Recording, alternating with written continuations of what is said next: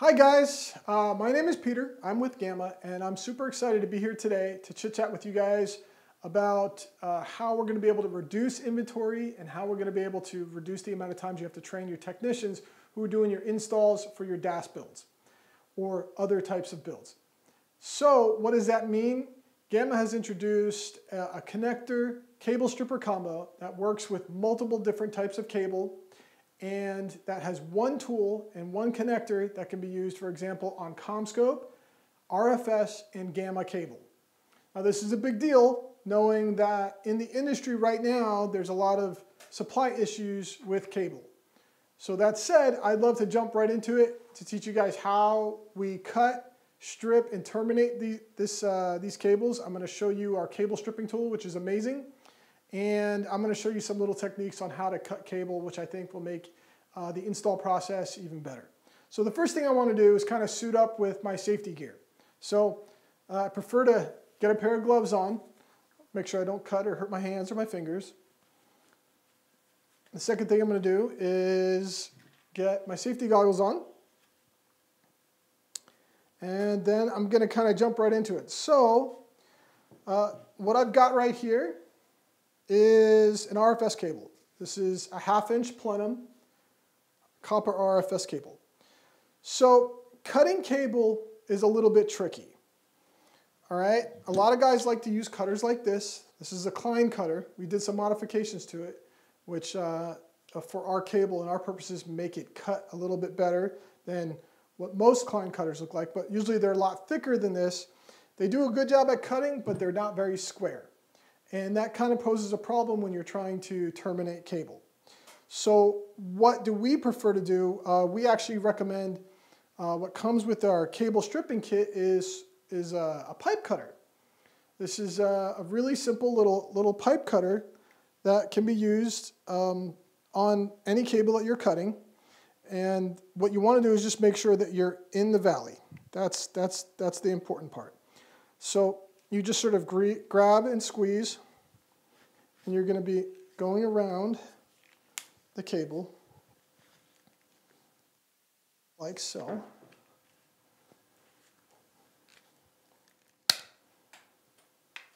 And it gives you a pretty square cut, as you can see right there. That looks pretty good. Okay, so the good thing about this is it's really light. It can be taken with you when you're up on a ladder, when you're doing installs in sort of odd places.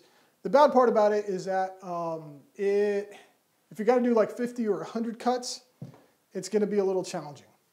So we've cut our cable right here. The other option to cut cable, that's the first RFS cable we cut. The other option we've got this rigid cutter. Okay, this is a 3-inch blade rigid cutter. I really like this cutter. This is a great way to cut cable because you can cut 100 times and you can still keep cutting. It also has a nice guard right here, which protects the blade.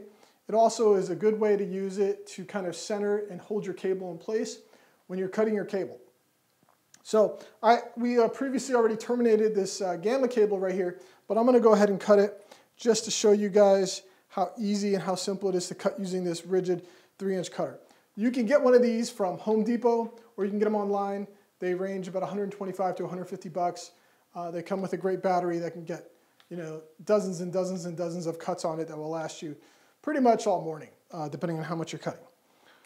So I'm going to go ahead and blaze away and cut this cable right here. So again, you want to make sure that you're cutting in the valley. That's the important part.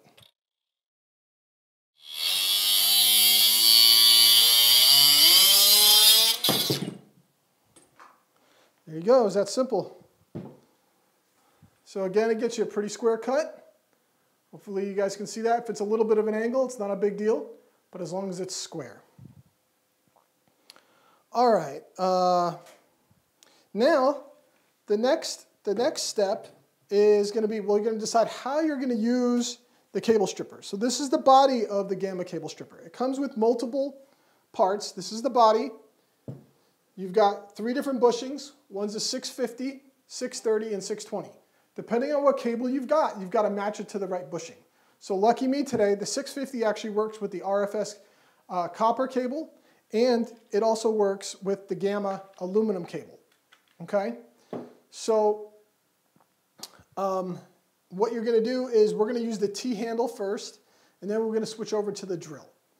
So once you pick the right bushing, which is the 650, we're going to pop that in there. Next thing you do is take your screwdriver, tighten that up.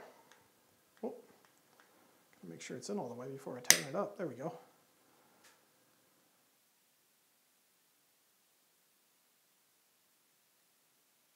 All right. And now I'm going to pop the T-handle on, like so. Okay?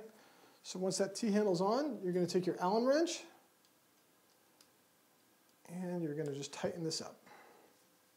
Okay? All right, so what I'm going to do first, I'll go ahead and strip this gamma cable by hand. Okay? So basically you just give it a good push. The tool's going to do all the work for you.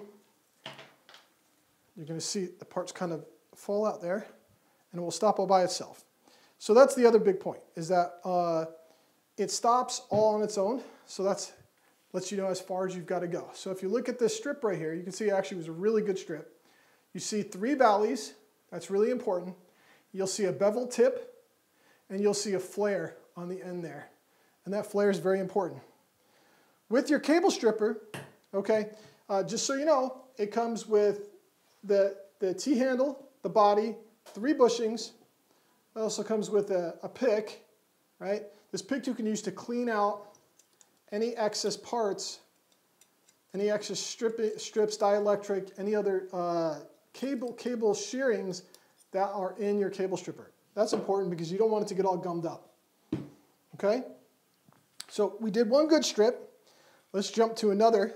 And I'm going to use the drill on this one. So I'm going to go ahead and again use the Allen wrench.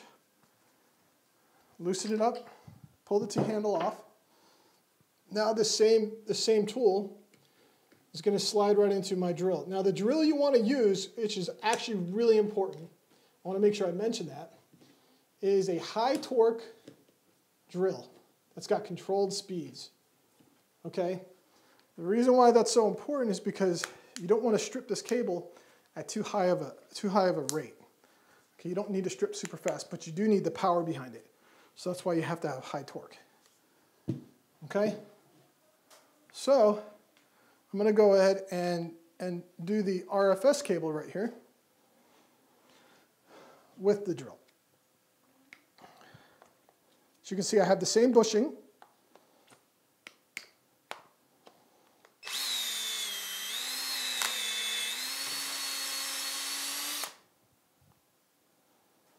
So again, we use the same tool, same bushing, and we're able to accomplish something really cool, which you can see here. There's 3 valleys. That 3rd valley is still visible. You've got a flare, and you've got a nice bevel tip. That is a really, really good looking strip. You can also see how fast it was. So what I'm going to do right now is go ahead and take a gamma connector, okay, and I'm going to go ahead and install a gamma connector on an RFS cable. So I take the O-ring and slide the O-ring on. It sets in the 3rd valley. I'll show you guys that again. So O-ring's in the 3rd valley. It's important that you see that. Okay? From here, I'm going to unscrew the connector. And I've got the base part of the connector, which is right here. And this is going to slide over. Okay? And when you slide over, you're gonna feel it kind of seat in properly and kind of like pop in place. And then you can push forward, and the way you know it's in there right is it doesn't pop off. Okay? If the event that the bottom part pops off when you push up against it, you know you did something a little wrong. The best way to do it is just go ahead and cut and then strip all over again. Okay? And then from here, what you want to do, let's go ahead and just twist the top part of your connector on. All right? After you've hand tightened it, the next thing you need to do is just take a pair of wrenches like this. Take 2 wrenches.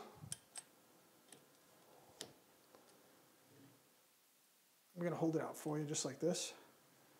And you just twist around until it gets nice and tight. Whoops. And once it gets nice and tight, you've just connectorized the RFS cable. So the same process is used for your gamma cable, which we put on the same end connector on a gamma cable on this side. We did that previously. So what does this mean? Why is this so important? Why is this such a big deal for you and for your team?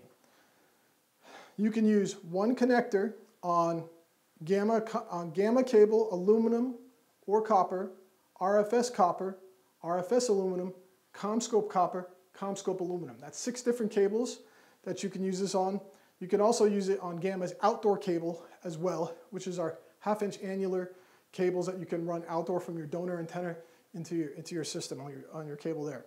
Now that said, that's a big deal because then you can use one connector, one cable stripper, train your guys one time on how to implement and install this.